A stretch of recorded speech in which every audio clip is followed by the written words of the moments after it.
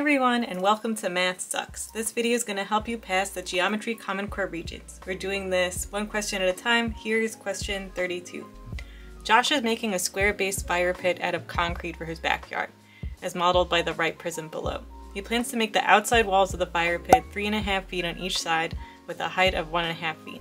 The concrete walls of the fire pit are going to be 9 inches thick.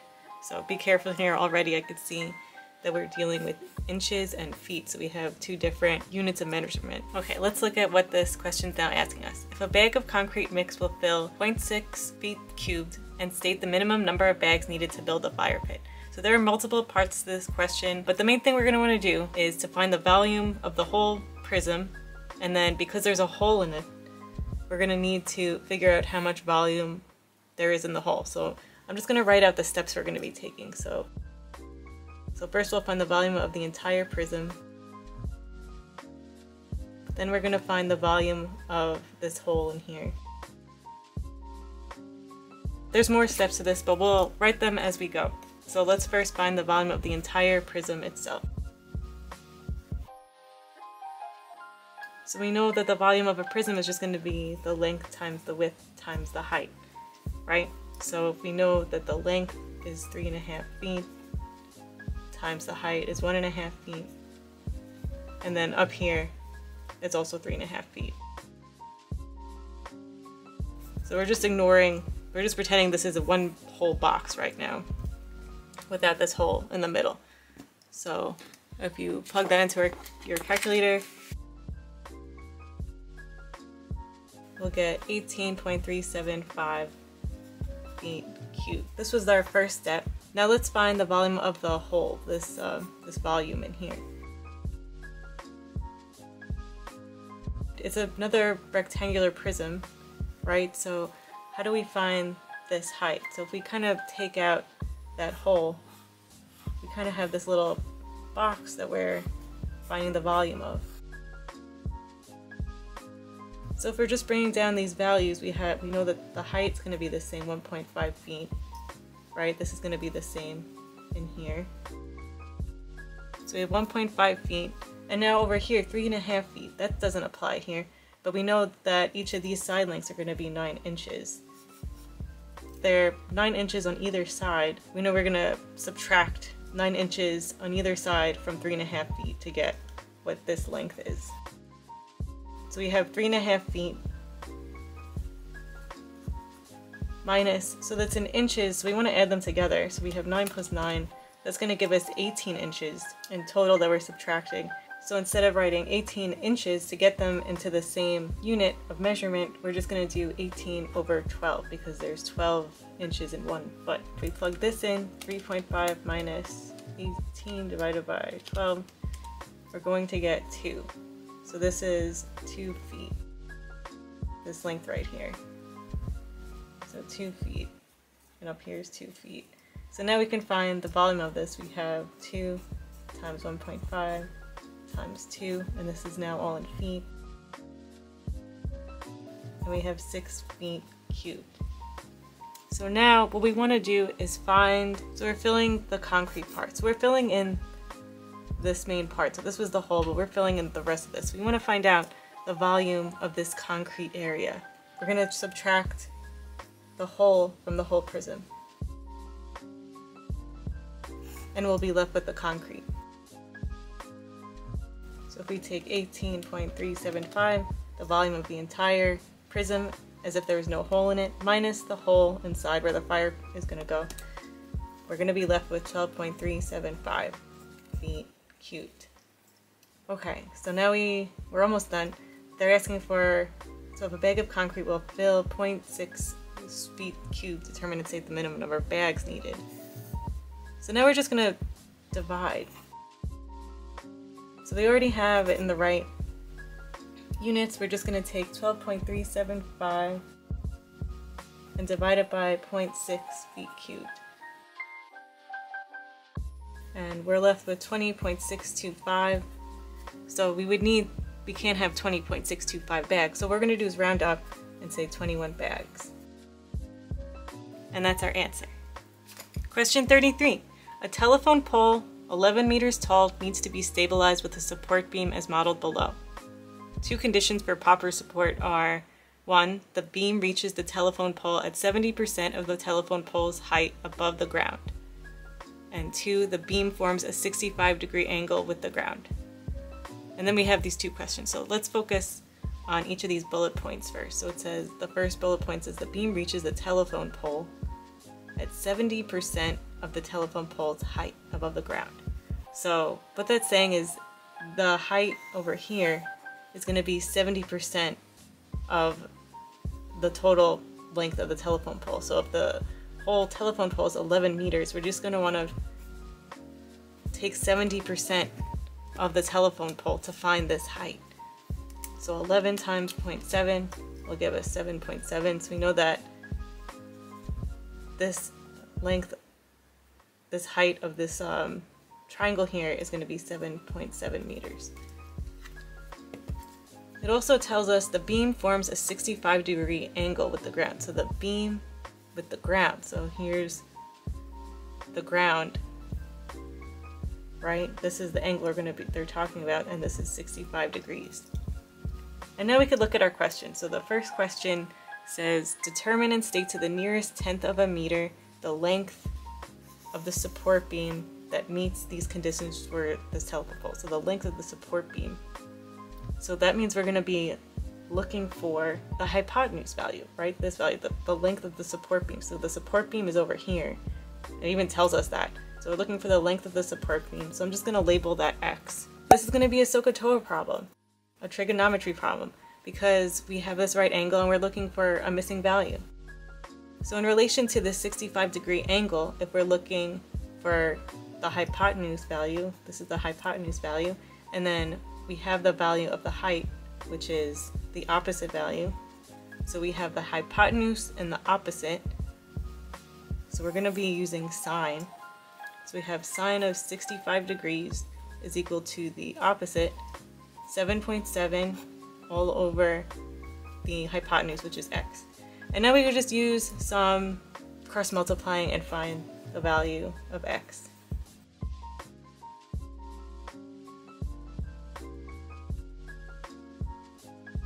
Plug it into our calculator.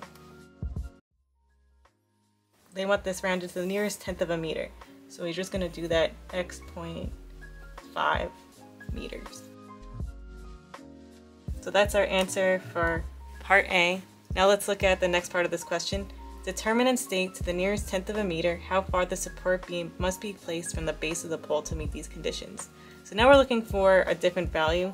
We know that this value, so we can fill this in, 8.5 meters. They're looking for the base of this triangle. I'm going to label this A. So there's different ways to solve. So you can do another trig function, or you could even realize since we found this 8.5 value, we can actually just do Pythagorean theorem. A squared plus b squared equals c squared. So we'll have a squared, which we don't know, plus b squared, which is the other leg, which is 7.7 squared, is equal to the hypotenuse squared, which is 8.5 squared. And then we'll just solve this.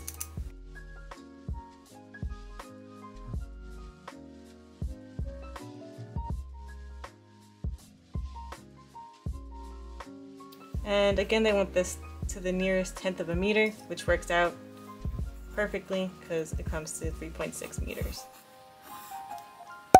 And that's our answer. Question 34. The coordinates of the vertices of quadrilateral ABCD are 0, 4, 3, 8, 8, 3, and 5, -1. Prove that ABCD is a parallelogram but not a rectangle. So before we even get into how to do that, let's graph this thing out.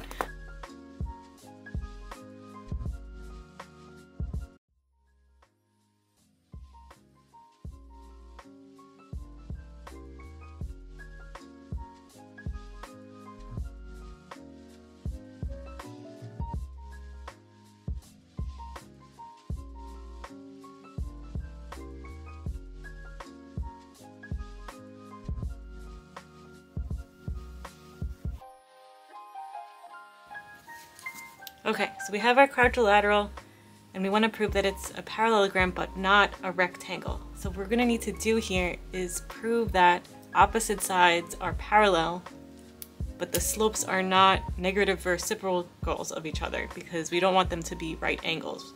Because if they were negative reciprocals, they'd be right angles, which would mean they'd be rectangles. So let's write out what we're going to need to do.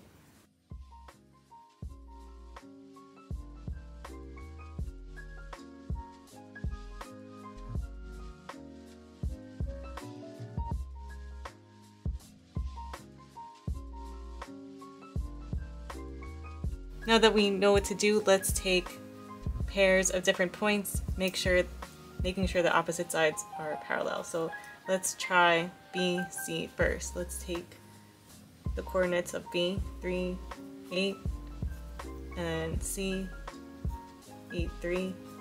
And to find the slope, we're just going to do the change of y over the change of x.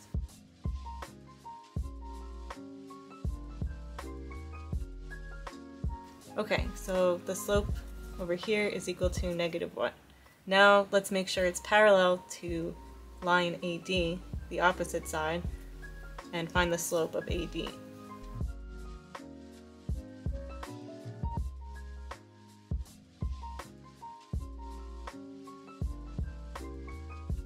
And we get the same thing. This checks out. So slope over here also equals -1.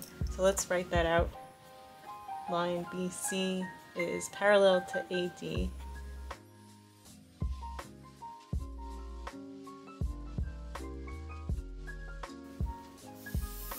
So that's one pair of parallel sides. Now let's try the other pair of parallel sides. So let's try BA first.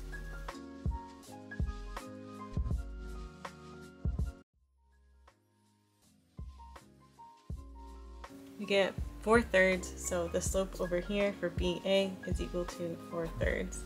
And now let's find the other slope across from it and make sure that's also equal to 4/3 with line DC.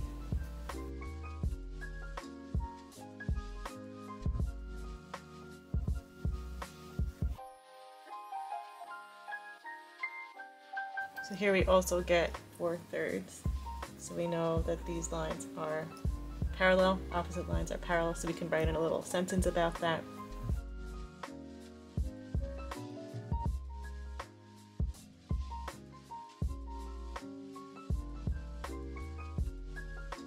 Up here we did the work of why this is a parallelogram, but we have to explicitly say why this can't be a rectangle. So let's just write a sentence.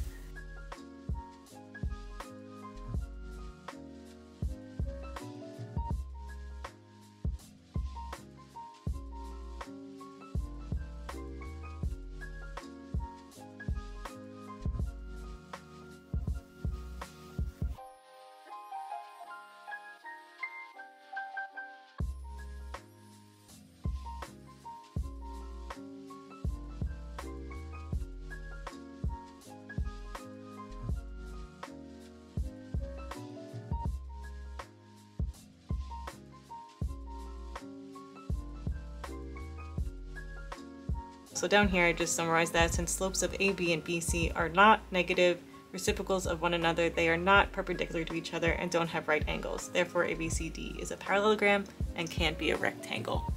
So that's our answer.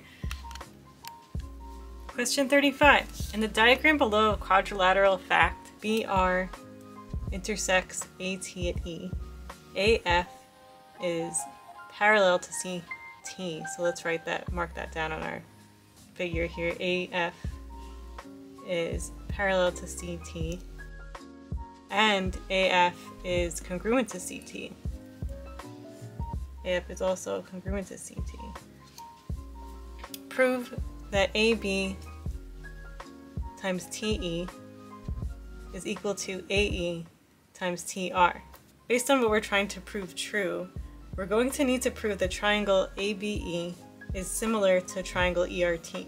This cross multiplication that shows these sides are in proportion true. Since they gave us this information on AF and CT, we could actually say this quadrilateral is a parallelogram, and then what we're going to do is use that to say AT is a transversal and that alternate interior angles of this triangle are equal and therefore they're going to be similar. So let's do this one step at a time, and if it doesn't make sense yet, hopefully it will as we keep going. So first, we're always going to list out our statements and reasonings.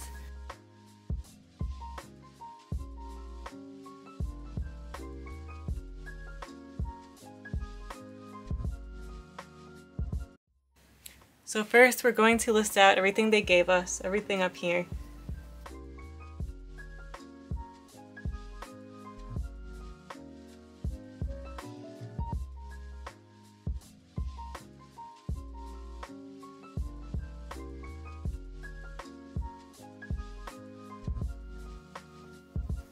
And all this information just came from here, and for the reasoning is just going to be given.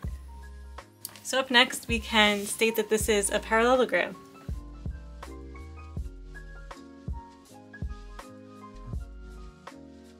And our reasoning for that is that when a quadrilateral with one pair of opposite sides that are parallel and congruent, it's a parallelogram, which they gave us in the given, so we know that this is true.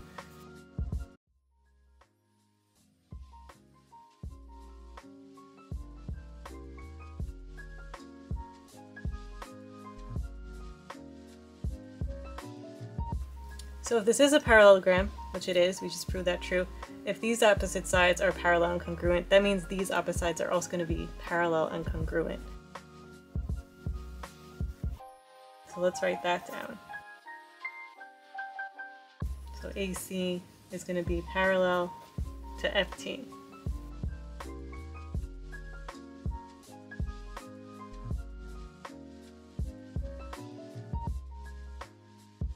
So we said they're parallel, which means we can actually use AT as transversal.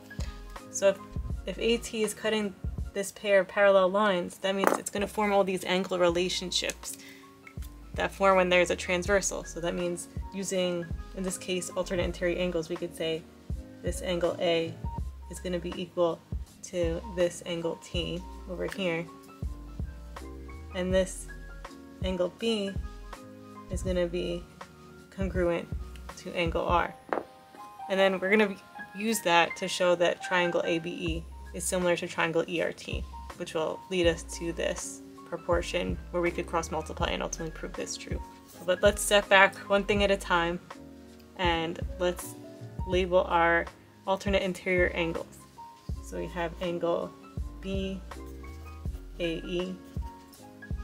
is congruent to angle RTE. And we can also say that angle ABE is congruent to angle TRE. And our reasoning for this are parallel lines cut by a transversal form alternate interior angles that are congruent.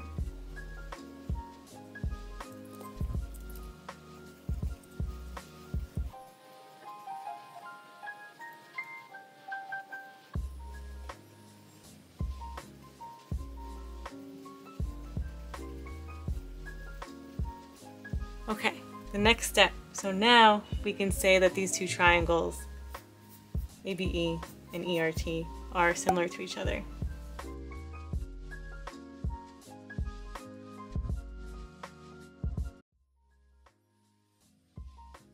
Which means we can now set up a proportion, which will eventually lead to a cross multiplication, because the sides are going to be in proportion to each other.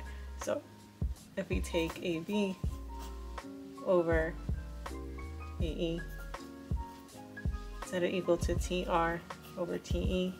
So all we're saying here is AB, which is over here, over AE over here, and we're setting it equal to TR over here on the other triangle over TE. So you could see how they're related to each other here. This is the base of the first triangle, this is the base of the bottom triangle, is in proportion to TR, and then AE longest side of the smaller triangle, and then TE is. Okay, so we have our proportion, and the reasoning for this is that corresponding sides of similar triangles are in proportion.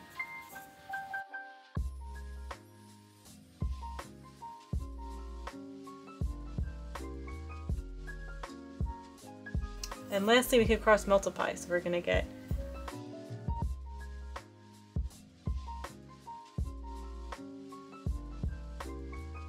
and the reasoning for this is the product of means equals product of extremes.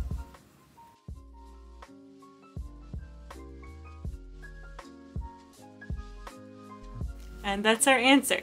So I hope you found this review helpful. I hope you do well in your test.